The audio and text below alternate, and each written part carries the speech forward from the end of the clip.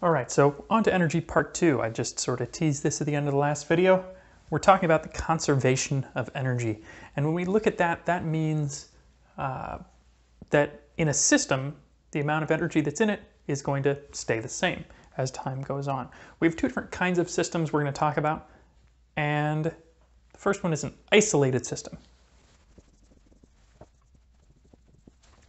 Now, for an isolated system, you wind up not having any energy going in or out of the system, and no mass as well. So we get that the initial energy is equal to the final energy. And we can write the sum of all of the initial energies, all the different types of energy for every single object added up is going to be equal to this.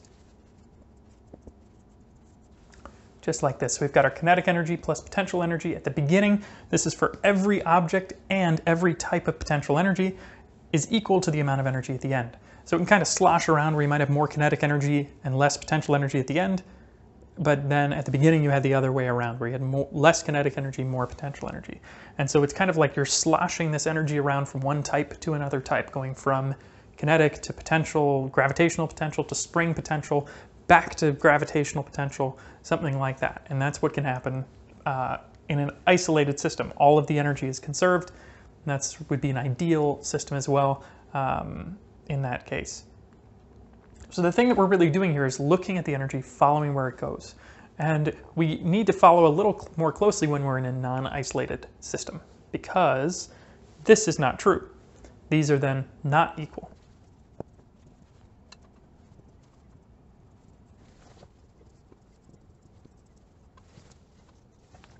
So for a non-isolated system, again, these are not equal. We get that the external work is really what's going on here. So there's some sort of energy that's either being put into the system or being removed from the system. And so if you're adding energy to the system, that means that the final energy should be bigger. So the initial energy plus the energy you've added is equal to the final energy. But if you're removing energy from the system, then the initial energy minus whatever energy is taken out of the system is equal to the final energy. You can also consider in here like friction to be almost like energy that's being taken out of the system. Sometimes that would be written as a non-conservative work, but we're just going to lump it all into this same thing. This is any energy that is not in mechanical energy at the beginning or at the end. And this is sort of our general overall equation for this. We got initial kinetic and potential energy being equal to the final kinetic and potential energy, but there's also that term there where energy enters or leaves the system.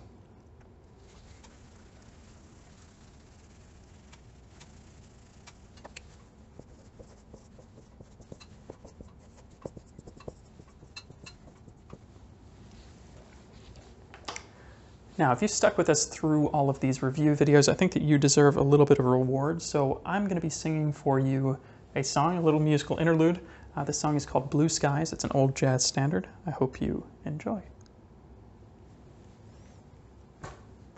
Blue skies smiling at me, nothing but blue skies do I see.